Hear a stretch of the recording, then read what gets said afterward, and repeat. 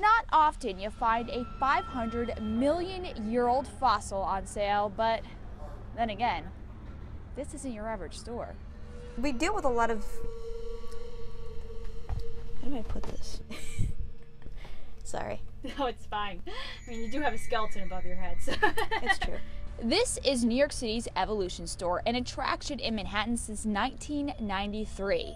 I knew I was in the right place when I saw this guy greeting me at the door. It's like a museum, except this stuff you can take home. How much is that? This one's $39. The dog here, how much would that go for? Be over 100, okay. Probably like 160. Raccoon is $29. Muskrat, $16. There's an item for everybody here.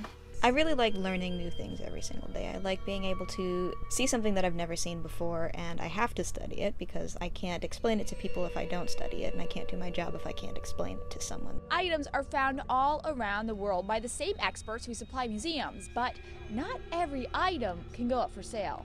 It's a combination of wondering what you can have and then finding out whether or not you can have it or not. There are a couple of animals that are CITES protected, and a lot of the reasons for that is because they're either endangered or protected. And of course, a store like this has a wide variety of customers.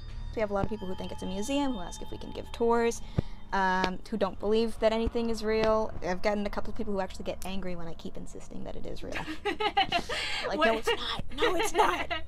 So come check it out and put Olivia's knowledge to the test. You can learn more by going to evolutionstore.com, and remember to tweet me your thoughts at DianaBlass or the show at Chasing News.